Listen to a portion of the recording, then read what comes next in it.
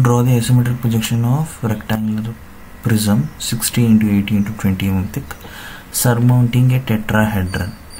So this is the important. So it's a tetrahedron of sides 45 mm, such that the axes of the solids are collinear and at least one of the edges of both the solids are parallel to VP.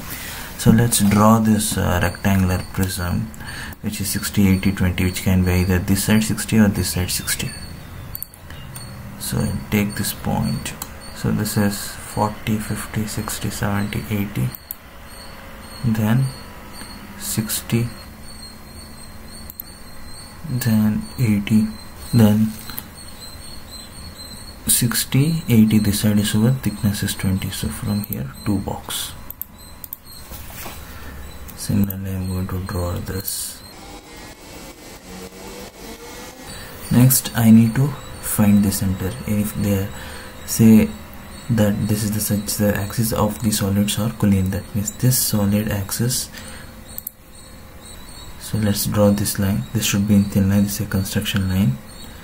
Just for the visibility purpose, make it thick. Now I got the center of this rectangular slab. Next thing is I need to draw the tetrahedron. So you already know how to draw the tetrahedron. I have drawn the orthographic projections for the tetrahedron of the side length 45. Now I need to draw this. So when you're going to draw the tetrahedron, draw the top view triangle, then project it. The axis length is something which we need to find it. From this is the corner, this is the true length. I need to cut an radius 45, then we'll be getting this. Then I'm going to keep these points. Now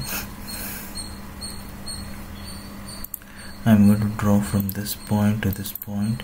I call this point as, so let's draw the triangle here. Now from here, from the center to this point, it is, what is the distance? The distance is 12.99. Similarly, from this point to this point, the dimension is 25.98. So we can take 13, this is as 26. So from here I'll draw this line. I will delete it. This is the center. From here this is 10, this becomes 15. So approximately this becomes 12.5, half of it. So slightly more than that. I'll just keep it 30. We have to draw it based on the approximation. Then from O1 point to B, which is 25.98. So I need to count 26 approximately. So this becomes 10, 20, this is 25, slightly more than that. Keep it. Then from M to C, which is 45 by 2, which is 22.5. So from this point, this becomes 20, and approximately I'll keep it in between, which is 22.5. Then from here 20, 25 is somewhat here, so I'll keep it in between that, and this line should be parallel to this 30 degrees.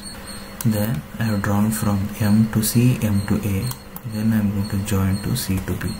So from here I'm going to join it. So the height of the tetrahedron is 36.74. So approximately I'm going to draw that. So from this point, 10, 20, this becomes 30, this becomes 35. So slightly here, this becomes 35, slightly more than that, which is 30. Then I'm going to join to these points, to A, to B. We need to keep the edge front side. If I'm going to keep the corner here, that means the opposite side will be visible. Then only one face is going to be visible. So we need, whenever we are going to draw a triangular pyramid or tetrahedron, we need to keep the edge front side. So these are the construction lines. I will delete it. This axis line.